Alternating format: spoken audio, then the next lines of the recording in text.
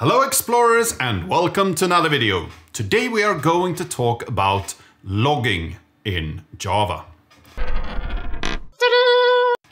And the way we are going to talk about logging, we are going to use the log4j framework, and we are going to talk about the importance of logging and what levels to use.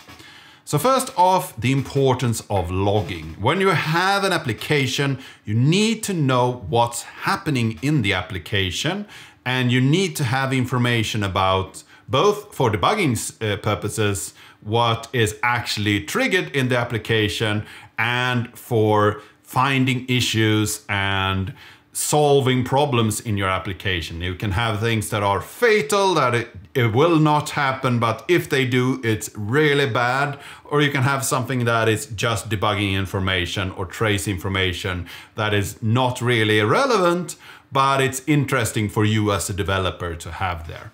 So let's jump over to some code and look at some implementation. So first off, I want to create a logger. So we do a final logger equals logger get logger, and then we have a class name here, and I have this log4j example, this class. So now I created my logger. Very simple, very easy. With this logger, I can do logger, and then for instance take info and then log some information. And this logger needs to be static because I want to use it in this context. And for each class that you want to log something, you need to set this logger. So let's run this and see what's happening. And when we run this, it tells us that we have no appenders. That means that we don't have any source where we push these information to. So this framework is a way for you in some way to create very succinct messages and create bits of information that has a lot of metadata in it, and then send them to a service that will send them to your different logging frameworks. So let's just create a very simple one. We will have the console appender here. So let's take a console appender. We can call that console appender. It's a new console appender. So then we have this. Then we want to take this console appender and set a threshold on it. And that's a level that we want to print out. So for instance, if I say info, then I want to have everything that is either an information or more severe. So if we look at the different levels here, we can have all, then I will get all information into this. If you are logging to a file, that could be a thing. Or if you have a logging framework that takes all the information and then gives you what you search for, then all could be a good option. Then we have trace, that's the level up. So you will get everything, pretty much everything anyways. It's similar to all. Debug will not get the trace information, just the debug information. And then we have info, we have warnings, we have errors, and we have fatals. And if we go from the top here, if we have a fatal is something that happens in your application that will make it crash. It crashes the application, or it's something where you can lose money, or if this ever happens, it's really bad for the application. This is something that we need to solve now, not later, exactly now, because this application is in a fatal state. If we go down one, we have errors. These are harmful, but not fatal. So these are things that we need to solve as soon as possible, but we don't need to stop everything and call in the business people and go to work on this 24/7, but it's something that we really need to look into because this is not a good state.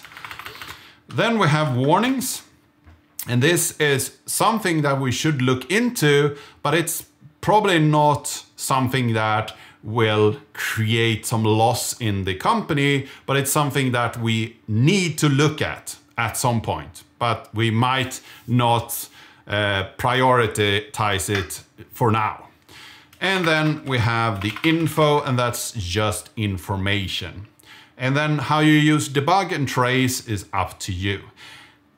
These are my definitions for logging. And you might have a separate definition of the same terms, and that's okay. The important part is that your company or the people that works on this application has the same picture of what these words mean.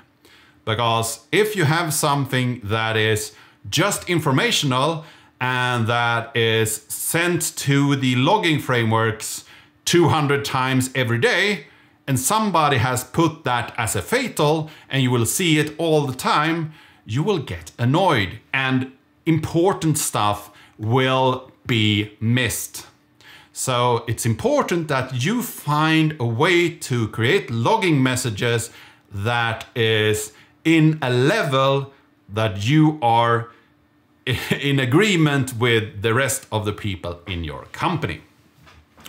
So that's the first part that is important about logging. Another part is when we have these kind of logging messages here. Let's say that this is an ordering system. And here we have just created an order. So order created. What could be interesting to know if an order is created? Think about it. Well, you probably have an order ID here. So put that in. Just say order ID like that. And we can create a local variable for order ID number 42, for instance.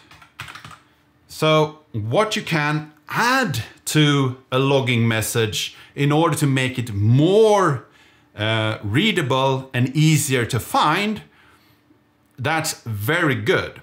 So let's say that we have a try catch here. That something got wrong, it's thrown an exception, and we want to log this as, let's say, a warning. It's not super important, but it's still something that we want to take care of.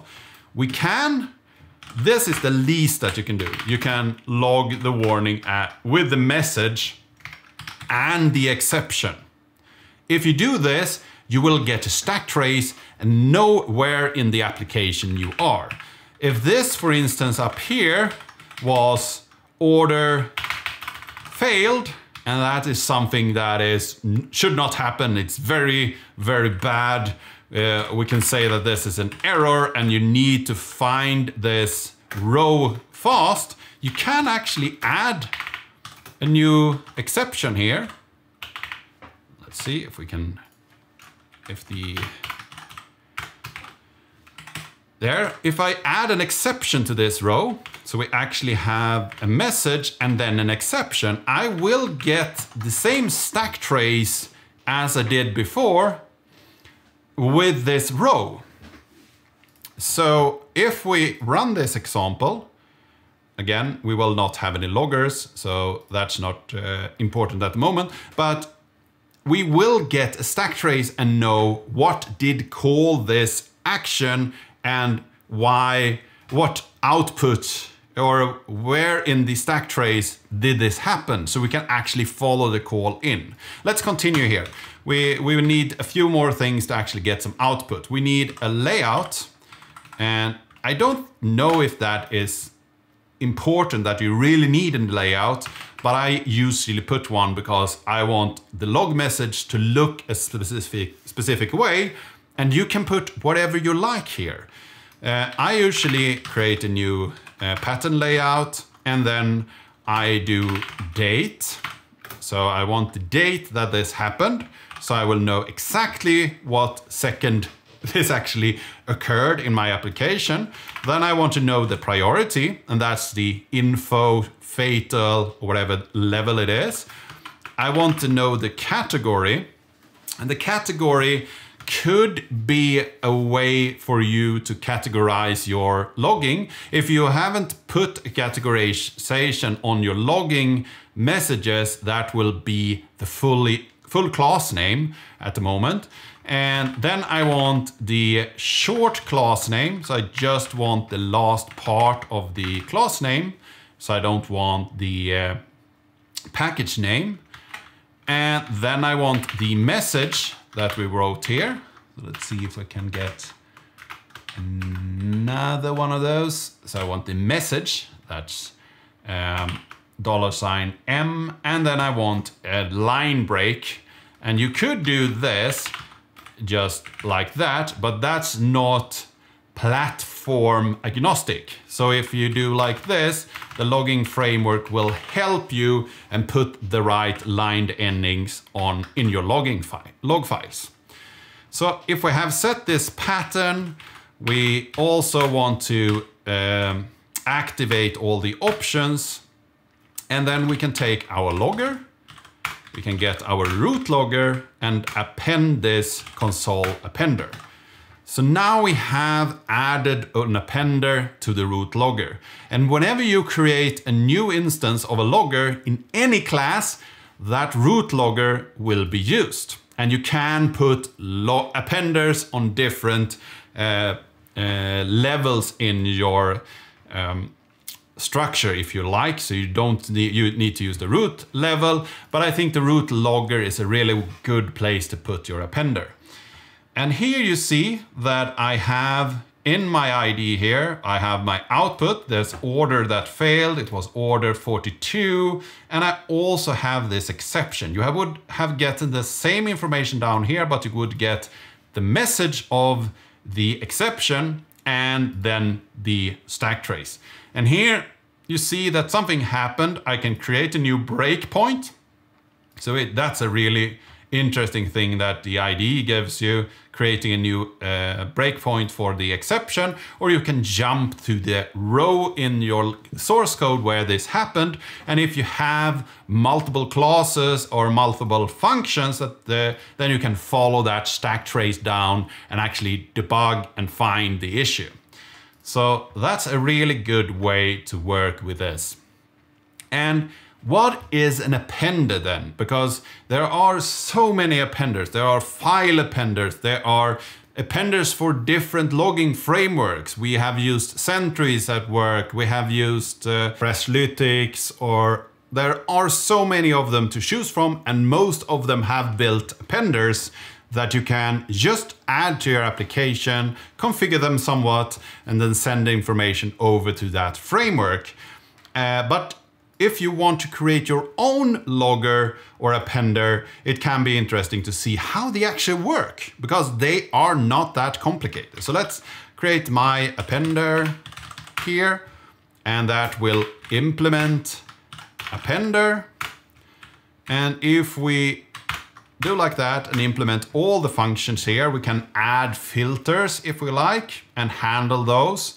And we can close it, of course. We can get the name or set the name. We can have an error handler. We can set the layout and so on. Or we can say if it requires a layout. But the important part here is the do append. So let's say that I have a system out, print line, this event, and then just get the message. So I just want to print the message. And then if we go back here and do again, logger, get root logger, add appender, new my appender, and we end that. And if we run this code with my appender in it, we should get the same output as we did before with the console appender, but we will get this order 42 here again.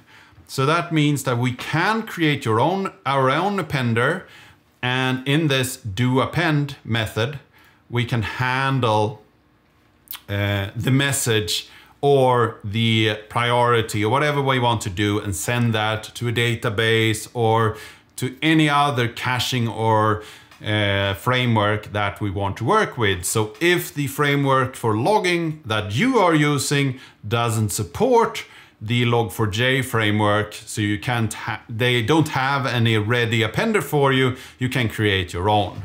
The important part is that in your appender, you need to, if you have a slow backend, create some kind of caching so you don't send a lot of small messages, because logging can be very fast and very efficient if you do it right.